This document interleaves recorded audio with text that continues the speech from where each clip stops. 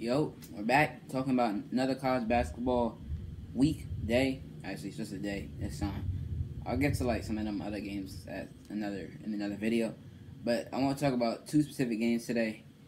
Both SEC matchups. First, Alabama versus Tennessee, and second, Auburn versus LSU. The first one, Alabama versus Tennessee.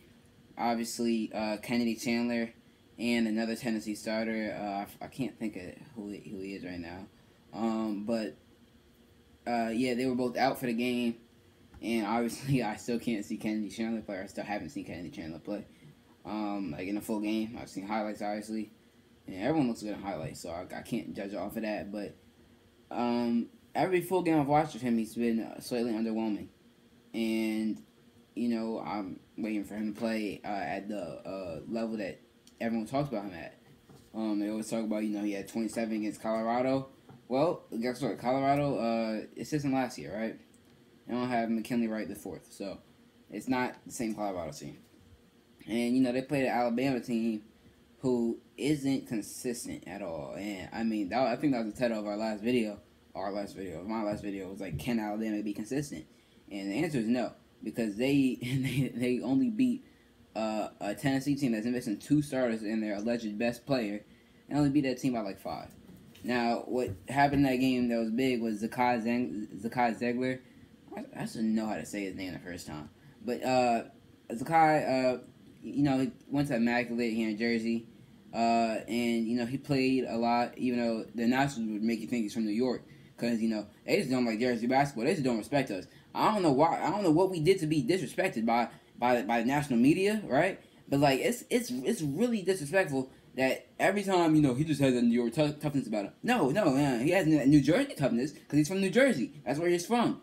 So,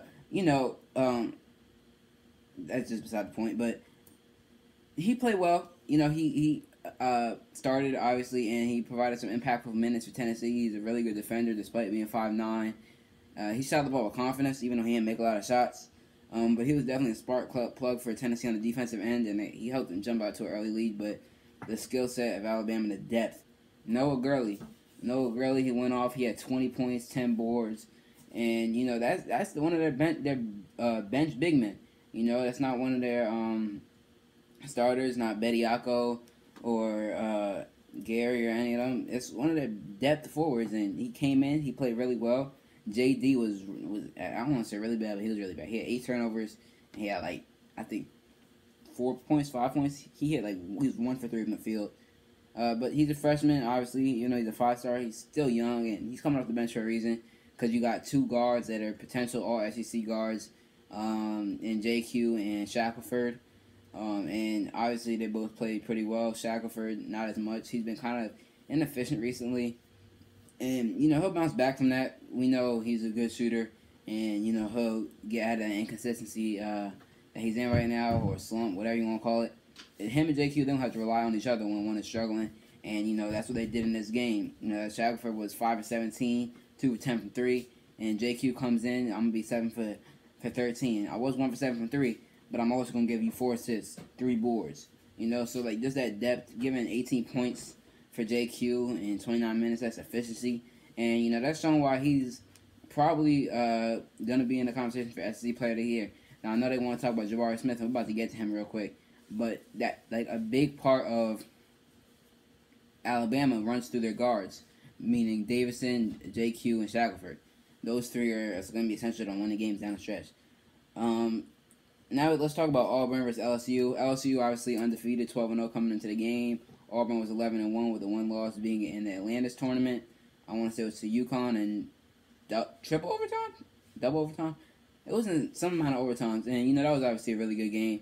Davison went off, and he plays for UConn. And Jabari Smith, this was one of my first times being able to see him, and yeah, he's like that. He gets right to. He's just an efficient scorer. He can score off the dribble. He has a solid pull-up game. He's like 6'10".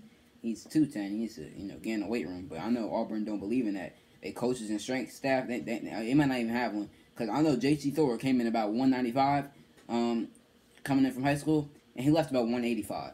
Now he's on the Hornets. He's 6'10", right? So I think he lost weight in his time at Auburn. I don't think he knew where the weight room was. So hopefully they can fix that for Jabari Smith, because if he can gain some weight, he can get to like 220, 225. That's not even a lot to ask. Like, he should be around like 235 because he's 6'10", and with his skill set, you could use your body to post up in the NBA. Besides the point, but yeah, he's really skilled. He can shoot the three well. He can shoot the mid range well. Finish at the rim, and he just gets these buckets. You feel me? And that's what he does, and he does it at a really high clip. And Auburn's guards are really, I don't want to use the word gritty, feisty. Like they are really pesty in the defensive backcourt, and that's what led to Auburn getting out to like, I think it was like a 18-0 run to start the game. And LSU just flustered. They missed their first 13 shots. Were like 0 for 9 from 3 to start the game, and they were just getting flooded. And like, against a team like Auburn that has that much depth and that much that many effort players, Walker Kessler, he was above average at UNC last year. Wasn't anything crazy. Went to Auburn. Now he's the nation's like block leader, I think, or second, and he's averaging the most blocks per minute out of anyone in the country. And he's been really efficient. He had 11 blocks in that game. He had a triple-double with blocks. He had 11 blocks. I think they edited it to 10 blocks, 10 boards, and 15 points or whatever he had. He had a really good game, and he showed why he's becoming one of the best defensive bigs in the country. And there's a lot of guys that are not going into the paint against Auburn as much because of that length you have in the paint with Smith and Kessler. So you have to rely on your outside shot, which is what LSU tried to do early. And obviously, it's not falling, but that's not just because of LSU. Now, there were some missed open looks because they were flustered, but a lot of it is Auburn's backcourt just being pesty and making them take tough shots. And Auburn's one of the best defensive teams in the country. I say they are the best defensive team in the SEC, even though Tennessee was a lead on the defensive end against Alabama, obviously holding their best player to 5 for 17 shooting, or their highest scorer to 5 for 17 shooting, in Shackelford.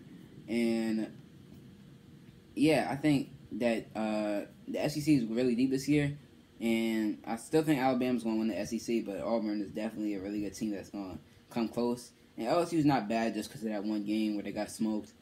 I just think LSU needs to establish an offensive identity because they've been down by 10 points in like 8 of their 12 wins so far. So they might want to do something about that at some point.